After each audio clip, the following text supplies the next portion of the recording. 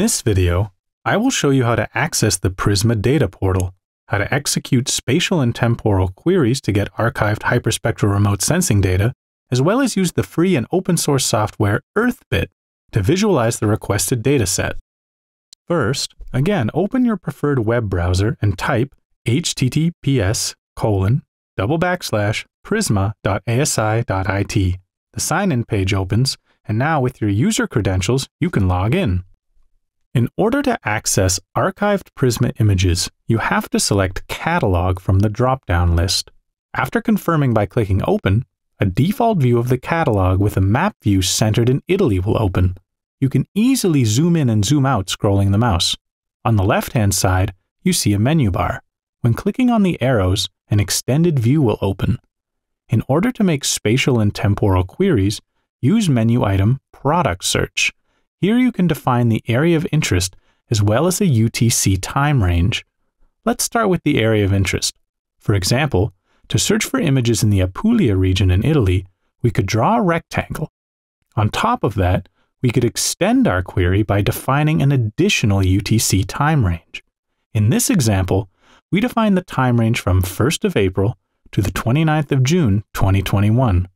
Use the Submit button to execute the query. The system will respond with a dialog window showing the number of EO products found based on your query, as well as a detailed list at the bottom top. The list contains important information such as start and stop time of the data acquisition and cloud coverage in percentage. Important to note, products in the PRISMA archive are only kept as raw data.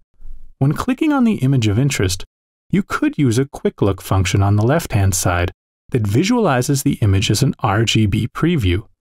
It is highly recommended to do so to spot clouds over your region of interest. In order to get the image of interest, you have to add the product to the basket. A dialog window to set the processing parameter then opens. Here you have now the possibility to select the processing level of the requested data product. L1 is top of atmosphere radiance. L2b is bottom of atmosphere radiance. L2c is bottom of atmosphere reflectance. And finally, L2d is bottom of atmosphere geocoded reflectance. The remaining data fields hold standard values. You can edit them as you want. Press the Continue button to close the product selection. In this way, you have requested a product from an existing raw data. To finally order your request, change to the shopping cart view. Select your data set and click Order Items. The system opens a dialog window to confirm the submission. Now you have to wait a bit until your data is processed to the processing level you've selected. You will get an email notification once your data is ready for download, containing the username, the center coordinates, your remaining product's quota, and the product download link. Click on the hyperlink and confirm in the download dialog window. For example, the L1 product size is slightly less than 1 GB. With a decent internet connection, the download process for a single image will approximately take less than 1 minute. To access the data file, the downloaded folder needs to be unzipped.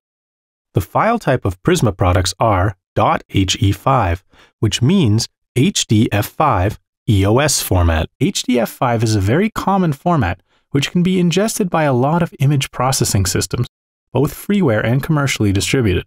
Commercial systems are, for example, Harris Envy and IDL, as well as Erdos Imagine. Free and open source software examples are the Nmap box, a plugin for QGIS, and a visualizing tool specialized for PRISMA data called EarthBit, developed by Planetech Italia SRL. In this video, we will use EarthBit to demonstrate visualization of a PRISMA data product. The tool is capable to load the dataset, to navigate into the data, as well as to access its metadata. Click on the Open button and select your targeted hyperspectral PRISMA product.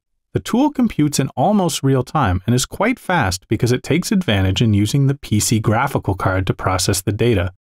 In the left window, you see the aerial extent of the image tile. On the right-hand side, you have a quick look impression in true color representation.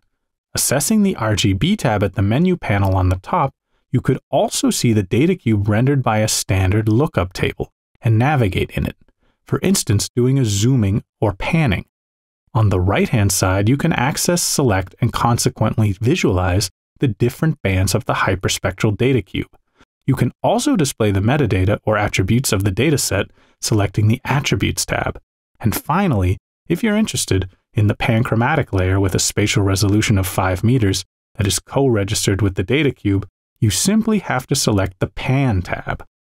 This completes my demonstration of the PRISMA data product downloading process and how to realize data cube visualizing in a free and open source remote sensing viewing software system.